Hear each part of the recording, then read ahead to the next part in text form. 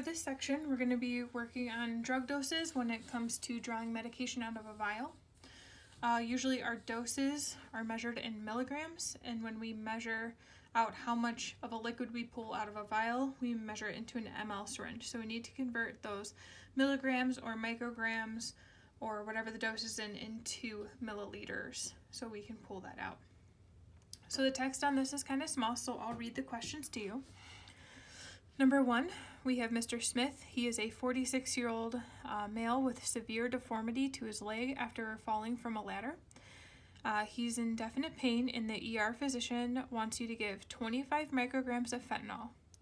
The fentanyl in your drug box is supplied as 100 micrograms in 2 mLs. How many mLs will you administer?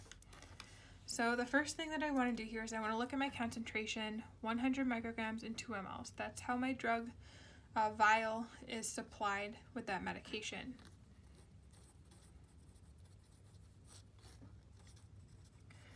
Now looking at this concentration, I can definitely simplify that, and that'll make some of my math a little bit easier. So we can simplify 100 over 2.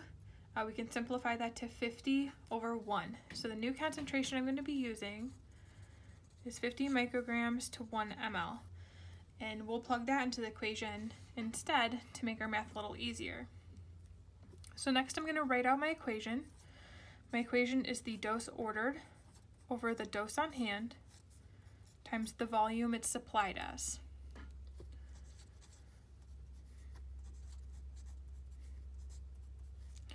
So my dose ordered is going to be 25 micrograms because that's how much the ER physician wants me to give. The dose on hand is what dose I'm supplied with, so we've already figured that out. We simplified that.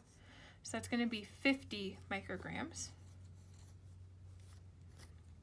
And our volume is the volume that the medication is supplied in, and we've reduced that to 1 ml. So now I can rewrite my equation just plugging my numbers in.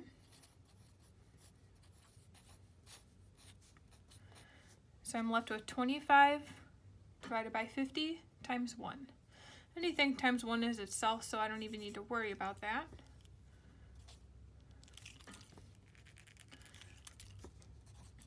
So now I'm just going to do 25 divided by 50. 50 can not go into 25, so that's going to be a 0. And we'll need to figure out the decimal. 50 can go to 250 times, or into 250 5 times. So 5 times 50 equals 250, and I'm left with no remainder. So my answer for this problem is going to be 0.5, because I would have been left with 0.5 times 1, which is just 0.5. So to get 25 micrograms of fentanyl, I'm going to draw up 0.5 mLs into my syringe. For number 2, my patient has a lethal heart rhythm, and I need to administer 80 milligrams of lidocaine. The lidocaine in my drug box is supplied as 100 milligrams in 5 mLs. How many mLs will I administer? So I'm going to look at that concentration first. I have 100 milligrams and 5 mLs of fluid. I can simplify this. 5 goes into 120 times. So I'm going to simplify this into 20 over 1. And that'll make a lot of my math easier.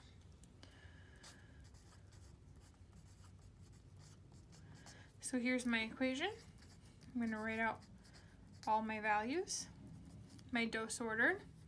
Well, I want to administer 80 milligrams of lidocaine. My dose on hand, it's 100 milligrams, but we've reduced that to 20. My volume was 5 mLs, but we reduced that to 1. So now I just plug my numbers in, my equation, and I'm left with 80 divided by 20 times 1. I can simplify that, and we get 8 divided by 2. So we're left with 4 times 1, which is equal to 4. So for this patient to draw up 80 milligrams of lidocaine, we're going to draw up 4 mLs of fluid.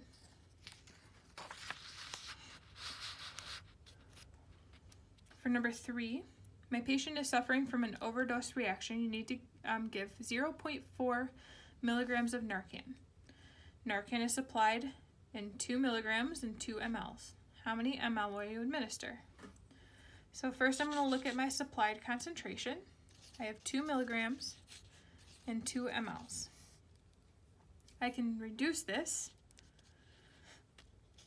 to 1 milligram and 1 ml.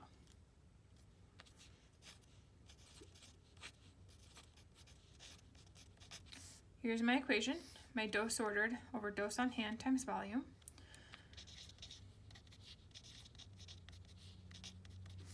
My dose ordered is right here. I want to administer 0.4 milligrams of Narcan. My dose on hand was 2 milligrams, but we've simplified that to 1.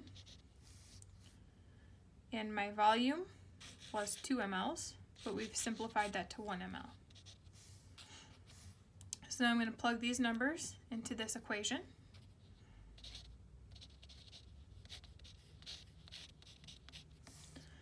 .4 divided by 1 is 0.4.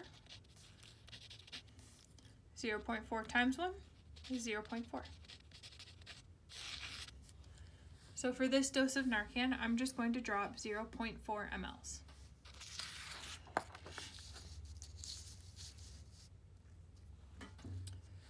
Number 4, my patient is suffering from an anaphylactic reaction and I need to give 12.5 milligrams of Benadryl. The Benadryl in my drug box is supplied as 50 milligrams and 1 ml. How many mLs will you administer?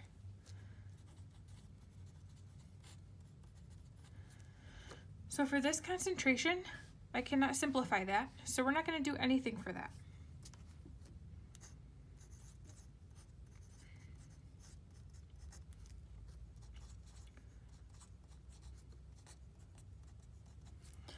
My dose ordered is 12.5 milligrams. That's how much I want to give my patient. My dose on hand is 50 milligrams. My volume supplied is 1 ml. Now I'm going to plug those numbers into my equation.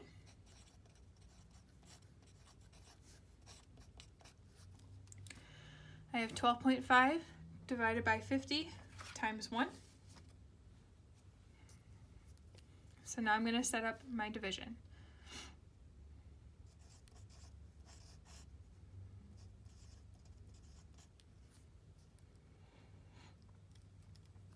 So for this problem, I have a decimal. I want to move that decimal over to make my math easier, which means I need to add a decimal on the other side. So I'm going to do 500 into 125. Because I moved this decimal, I also need to add a 0 here. 500 cannot go into 125.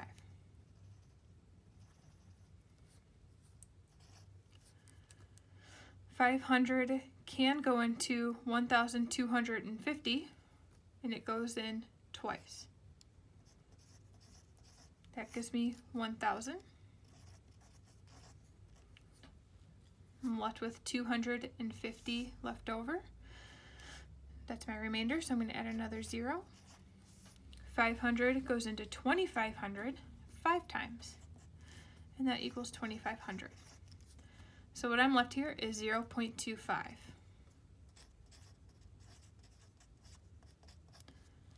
0.25 times 1 equals 0.25. So when I'm looking at this problem, I want to draw up 12.5 milligrams of Benadryl, supplied in 50 milligrams and 1 ml. I'm going to drop 0.25 mLs of fluid to deliver that dose. Another way that you can look at this problem is you can look at this 50 milligrams and 1 ml, and you can think, well, if I wanted to give half that, that would be 25 milligrams, be half an ml. If I wanted to give half of that, that would be 12.5 milligrams, and half of 1/2 ml is 0.25 ml. So sometimes you can kind of look at these without even having to use math. All right, number 5 right here. My patient is suffering from nausea, and I need to administer 8 milligrams of Zofran. The Zofran in my drug box is supplied as 5 milligrams in 10 mLs. How many ml will I administer? So first I'm going to write out my concentration. I have 5 milligrams and 10 mLs. I can simplify this here because they're both divisible by 5. That would be 1 milligram and 2 mLs. So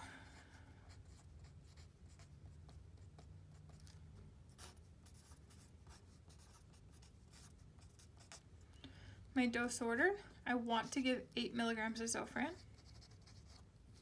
My dose on hand was 5 milligrams, but we have simplified that to 1. My volume was 10 mLs, but we've simplified that to 2.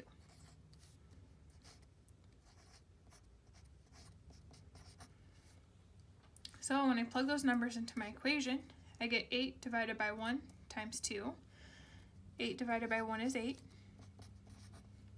times 2 is 16. So in order to administer 8 milligrams of Zofran for this patient, I need to give 16 mLs of fluid, which was what I draw up into my syringe.